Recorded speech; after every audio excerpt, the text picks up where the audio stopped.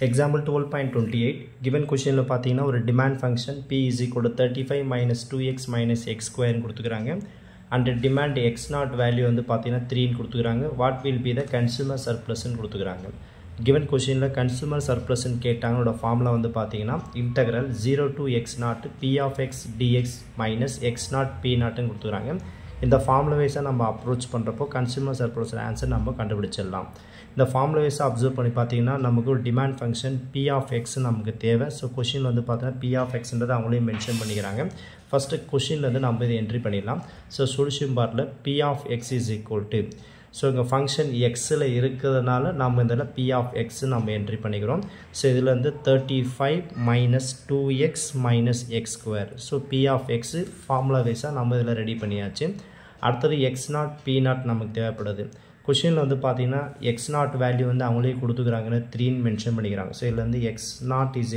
3 அடுத்து நம்ம ஃபார்முலா வைஸா பார்த்தா நமக்கு p0 தேவைப்படுது அப்ப p0 நம்மளோட வேல்யூ வேணும்னா நம்ம என்ன செய்யறோம்னா இந்த function demand function பாத்தீங்கன்னா p என்ற function அதல என்ன பண்ணுங்க x க்கு வேல்யூ நம்ம 3 நாம என்ட்ரி பண்ணோம் இங்க x0 இருக்குது இங்க x இருக்குது ரெண்டுமே வேறன்னு நினைச்சுக்காதீங்க x தான் நமக்கு x0 ஆ இருக்குது வேற எதுமே கிடையாது அப்ப இந்த இடத்துல பாத்தீங்கன்னா இந்த இடத்துல p is equal to இந்த இடத்துல x போட்டாலும் சரி விட்டாலும் சரி ஒரே மீனிங் தான் சோ இந்த இடத்துல x க்கு வேல்யூ இந்த இடத்துல 3 நாம ரீப்ளேஸ் பண்ணிக்கலாம் அப்ளை பண்றப்போ 35 minus 2 into x க்கு வேல்யூ என்ன அப்ளை பண்றோம் 3 ன்னு அப்ளை பண்றோம் minus இந்த x க்கு வேல்யூ இந்த 3 ன்னு அப்ளை பண்றப்போ இங்க क्वेश्चनல ஸ்கொயர் இருக்கனால இங்க ஸ்கொயர் என்ட்ரி பண்ணிட்டோம் அப்ப இதுல இருந்து பாத்தீங்கன்னா இதுல 35 minus 2 3s are 6 3 ஸ்கொயர் பண்றப்போ 9 வந்துரும் இப்போ இதுல வந்து பாத்தீங்கன்னா 35 இங்க -6 -9 ரெண்டுமே ஈக்குவல் சைன் ஆட் பண்றப்ப பாத்தீங்கன்னா நமக்கு -6 -9 ஆட் பண்றப்போ -15 ன்றது கிடைக்கும்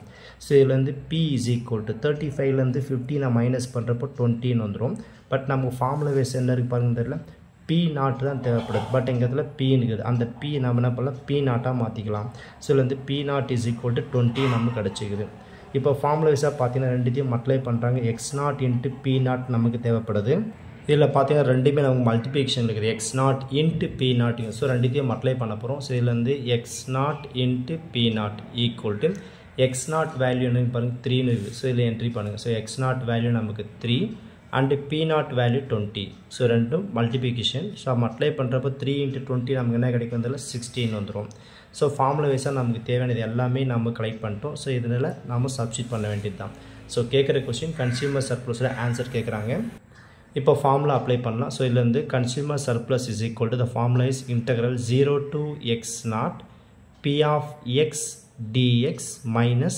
x0 into p0 என்ட்ரி பண்ணுங்க equal to integral 0 to x0 value பார்த்தீங்கன்னா क्वेश्चनல அவங்களே மென்ஷன் பண்ணிருக்காங்க 3 ன்றது சோ இதெல்லாம் நம்ம 3 ன்ற என்ட்ரி பண்ணிடலாம் அடுத்து p of x சோ கொடுத்த क्वेश्चन p தான் நமக்கு p of x ஓகேவா சோ இதெல்ல அப்படியே என்ட்ரி பண்ணுங்க சோ இதுல இருந்து 35 minus 2x minus x power of 2 so p of x entry பண்ணிட்டேன் and multiple of ஒரு dx இதெல்ல என்ட்ரி பண்ணுங்க formula வைஸா minus x0 p0 value பாத்தீங்கன்னா இதெல்ல 16 கிடைச்சிருக்கு இத நம்ம இன்டெகிரேட் பண்ண வேண்டியதுதான் இந்த இடத்துல இன்டெகிரேட் பண்றதுக்கு previous sumல நம்ம படிச்ச சேம் ஃபார்முலா தான் ஃபார்முலா பாத்தீங்கன்னா ரீகால் பண்ணிக்கலாம் integral x power of n dx is equal to என்ன formula x power of n plus 1 by n plus 1 plus c ன்றது இதோட ஃபார்முலாவா நமக்கு கிடைக்கும் x power of n ஃபார்மட்ல இருக்கும்போது அதே வந்து பாத்தீங்கன்னா வெறும் integral dx ன்னு இருந்துச்சுனா நாம என்ன என்ட்ரி பண்ணுவோம் x plus c ன்றது நாம என்ட்ரி பண்ணுவோம் இப்போ இத நம்ம ஃபார்முலா வைஸா நம்ம நல்லா அப்ளை பண்ணலாம்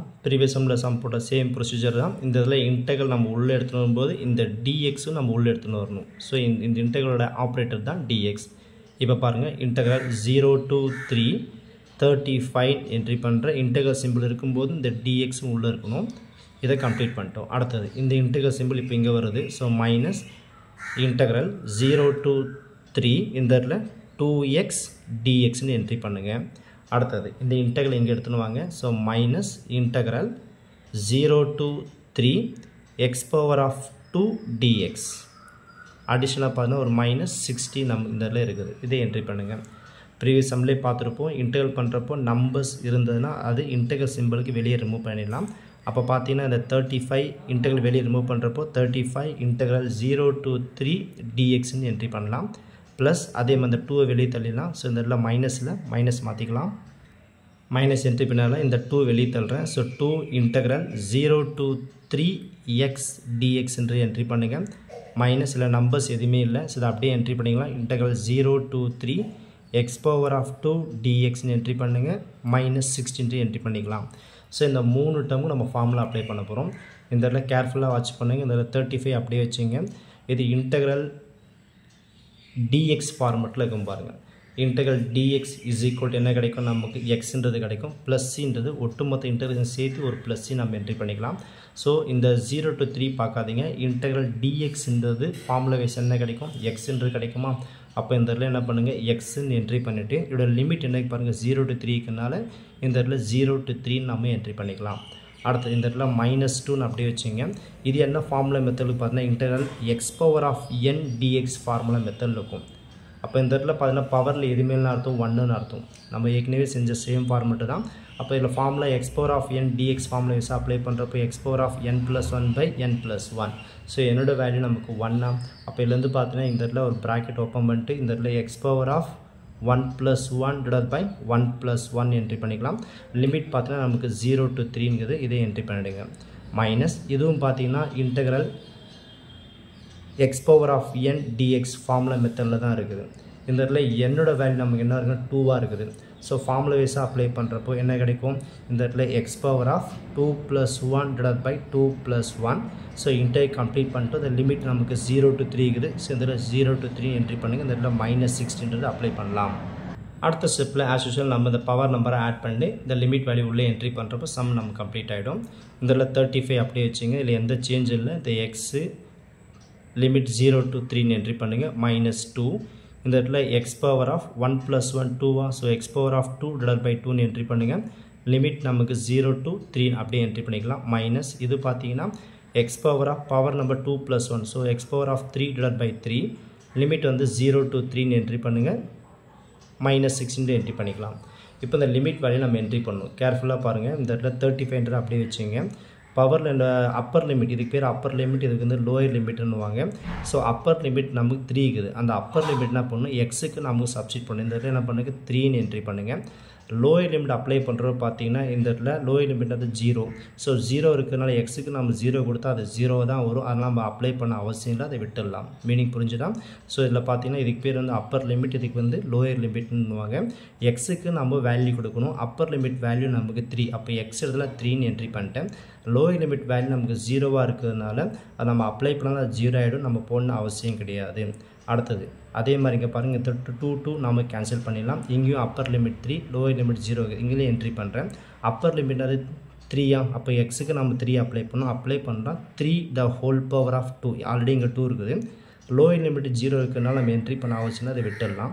அடுத்தது மைனஸ் இதில் அப்பர் லிமிட் பார்த்தீங்கன்னா 3 இருக்குது. ஸோ அப்போ எக்ஸுக்கு நம்ம என்ன பண்ணுறோம் 3ன்னு அப்ளை பண்ணுறோம். அப்போ 3 பவர் ஆஃப் என்ன கிடைக்கும் 3ன்னு வந்துடும். டிவைட் பை என்ன இங்கே 3 இருக்குது. ஸோ லோயர் லிமிட் 0வாக இருக்கிறதுனால எக்ஸுக்கு நம்ம வேல்யூ கொடுத்தா 0 நம்ம போடணும் அவசியங்களை விட்டுடலாம். அடுத்த இதில் -16 என்ட்ரி பண்ணிவிடுங்க. இப்போ அதை சிம்பிளை பண்ணுறப்போ நம்மளோட ஆன்சர் நம்ம கம்ப்ளீட் ஆகிடும். இப்போ இதுலேருந்து பார்த்தீங்கன்னா 35 × 3 இது நீங்கள் அப்ளை பண்ணுறப்போ பார்த்தீங்கன்னா நமக்கு இது 105 வந்துடும். -3 ஸ்கொயர் பண்ணுறப்போ 9 வரும். அடுத்தது பார்த்தீங்கன்னா இந்த இடத்துல 3 பவர் ஆஃப் 3 எனக்கு 3 டைம்ஸ் மல்டிப்ளை பண்ணுறப்போ என்ன கிடைக்கும் உங்களுக்கு 27 வருமா. ஸோ 27 டிவைட் பை இங்கே என்ன இருக்குது ஒரு 3 இருக்குது. ஓகேங்களா. ஸோ 3 பவர் ஆஃப் 3 உங்களுக்கு 27 வரும். டிவைட் பை 3க்குனா இது கேன்சல் பண்ணுறப்போ 9 டைம்ஸ் வரும். அப்போ இது சிம்பிளிஃபை பண்ணுறப்போ நமக்கு 9 டைம்ஸ் வரும். மைனஸ் இதில் 16 என்ட்ரி பண்ணுங்கள். ஃபைனலாக பார்த்தீங்கன்னா இந்த இடத்துல 105ன்றது பாசிட்டிவ் நம்பர். -9 -60 இது மூணுத்தையும் நீங்கள் ஆட் பண்ணுறப்போ என்ன கிடைக்கும் 78 வரும். என்ன 78னா -78, ஏன்னா எல்லாமே ஈக்குவல் சைன் நெகட்டிவ் இருக்குது. அப்போ -78 என்ட்ரி பண்ணுங்கள். ஸோ 105லேருந்து 78 நீங்கள் மைனஸ் பண்ணுறப்போ 27 வரும். அதாவது consumer surplus is equal to 27 யூனிட்ஸ்ன்றது இந்த சம்மோட ஆன்சரை நமக்கு கிடச்சிக்குது.